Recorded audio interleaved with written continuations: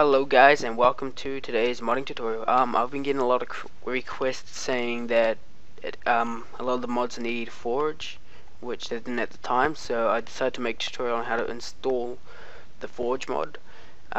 So first you just want to come over to the link in the description. It's this one here, and then you just want to scroll down until you see the milestones. I don't know why it's up here, but you want to click on the latest update. For now it's 1.2.5, but it might be higher in the future. So yeah, you just want to click on the latest update. This requires Modloader and ModloadMP, but most mods, when you install them, require it anyway. It will say it. So yeah, so once you're here, you just want to click on the Minecraft Forums client, Minecraft Forge client.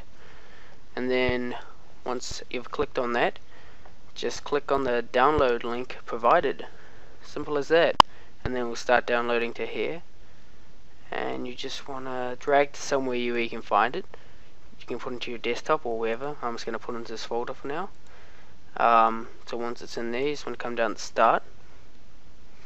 And then type in run, R-U-N.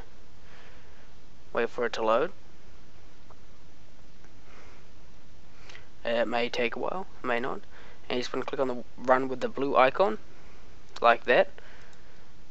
Then once you've clicked on that, you need to type in %, app data %. If you don't know how to get %, that's Shift 5, and then just click on the OK down below until it comes up with this file here. So once it's came up with this file here, you just want to click on the top link here, which is the Minecraft, or the .minecraft. You'll need to, if it's not top link, you'll have to find it. So you just want to click into that. Now once you're into this folder, just click on the top one, which is the bin.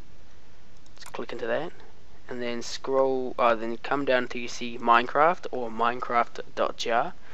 Then if you haven't opened up with WinRAR yet, just right click, open with WinRAR archive or whatever compressing file thingy that you have, 7-zip or anything like that, and then just hit open with WinRAR archive or whichever one you have. Just drag that one, we'll just drag it up to here. Now if you haven't deleted it already, you'll need to delete the meta/inf file. Just hit delete on your keyboard and then hit yes, and we'll start to delete it. Now that's deleted, just click away so nothing's highlighted, and open up your Forge. Come up, minimize that, and you can minimize that and minimize that, and then all you need is these two files open. Then highlight over all the ones in the Forge, then just drag it over to your Minecraft.jar, and then just drop it in there. Now we'll come up with this window here. Just click OK. And you're done. That's all you have to do, and it should all be in there now. We'll have which has been updated recently, so it's pretty simple, guys. Easy. I don't know why you guys keep complaining at me. Could just do it yourself, and that's all you need to do. And I'm actually currently working on my a mod myself. I've built a texture pack which I hope to update in the future to make it look better. I made it like 2 in the morning, but yeah, so you can check that out.